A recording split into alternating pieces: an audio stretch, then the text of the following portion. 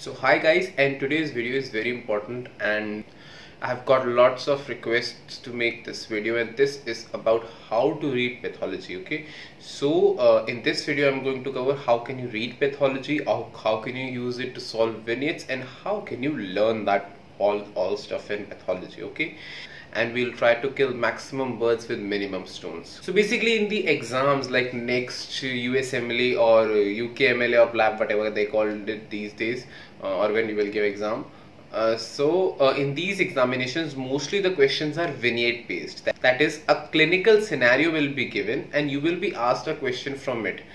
Now the question can be related to the if you're talking about only pathology, then the question can be related to the diagnosis. It can be related to the pathogenesis, some morphological structure, or maybe some clinical feature. Okay, if you go to medicine, then management and all other stuff also comes. Okay, but to understand these clinical vignettes, this thing comes from pathology. Okay, so don't think that you can pass your medicine examination, like if the questions like in next examination the questions are going to be from medicine, surgery. Okay, so don't think that if you don't study pathology you can ace that. No, that's not going to happen.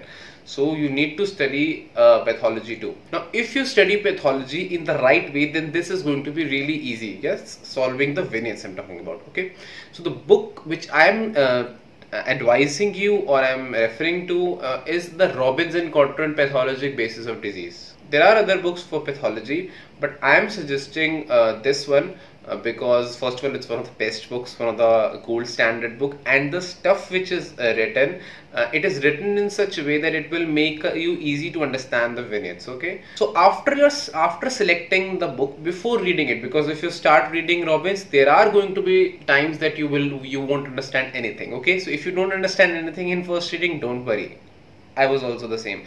So the first thing you need is get some lectures or some kind of notes which are exactly in the order of Robbins. Okay, it's hard that anything will cover everything which is given in Robbins. I don't think any sources there in the world which will cover everything which is in the Robbins, but there are many resources that you can refer to. I'm going to tell you few sources which you can use for online lectures. Okay, the number one is the best source is Pathoma. See, the links to all the stuff which I tell is in the description. Okay, you can get it from there. Okay, so the number one thing is Pathoma. The second one is Lecturio. Now why Lecturio is good? Because Lecturio has a book matcher thing. So what you can do is you can go to the Lecturio and you can go to the book matcher and you can add the page number for the which you are studying in Robbins, and it will give you the video related to that page number. Okay, the third, now these two are actually the paid services, but medical school pathology, the third thing, is a free service. So it is a lectures series, it's a blog. I have actually dedicated a complete video on that.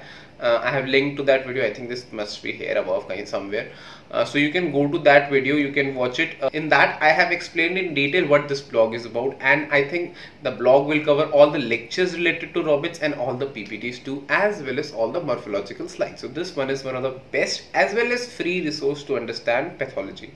Next are the Golian pathology notes or audio lectures. So you refer to them too. Okay, the next thing which I personally use for pathology now, like I have actually cleared my pathology exam. Okay, I am past pathology. I am now in third year, so I am studying some other subject like community medicine, ophthalmology and ENT. Okay, but right now I am also revising pathology, and I am doing that from Ila Jan ma'am's lectures. So they are in the app Marrow, and ma'am covers most of the Robbins. Okay, the last source which I have actually made is Bukeshi, bukeshi.com.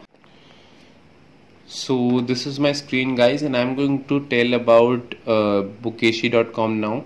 So I go to bukeshi.com. Okay, so when I visit this site, then I will go to free courses, and in that I go to the medical subjects, and from there let's go down, and there we have pathology. Okay, so that's just an advertisement.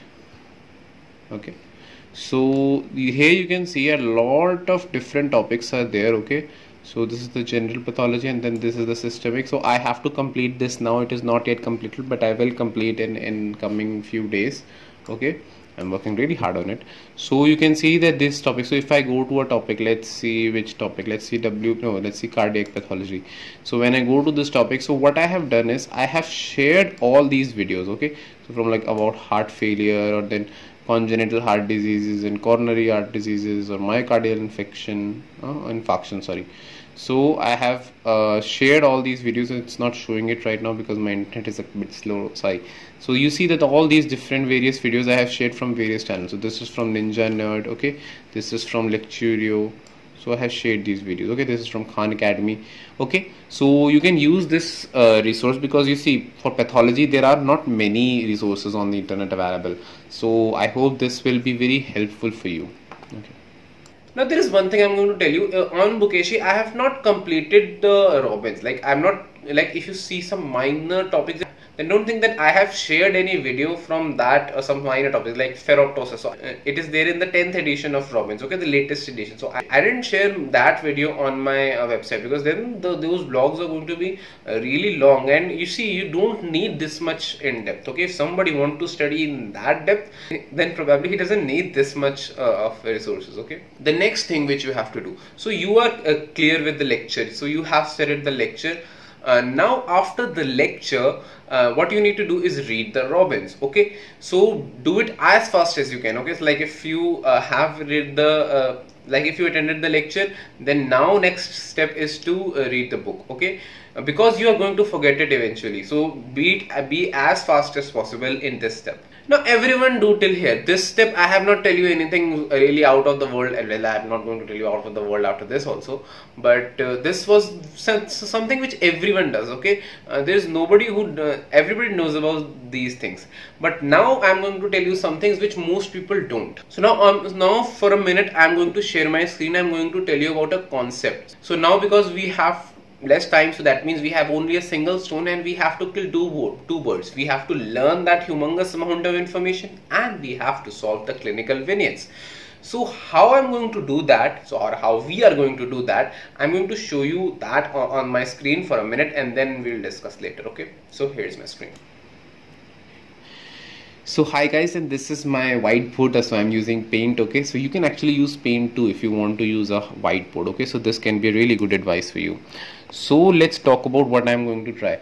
So basically I have one stone, okay, and this stone is time, okay.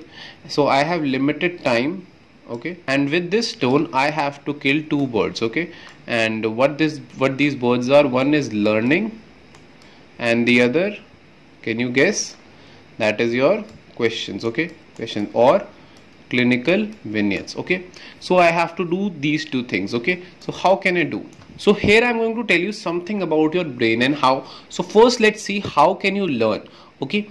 So I'm going to tell you now about something about the brain. So when something comes to your memory, then it will go pass through your hippocampus. That will take your short-term memory, okay, and from short-term memory you can go to the long-term memory, okay. Now this is a really not a very efficient pathway, but there is another pathway, and what you can do is you can take the memory, okay, this is my dear memory, this is the information, and I can directly go to amygdala, and then what this means that there is an emotional connect, okay, or there is something to connect.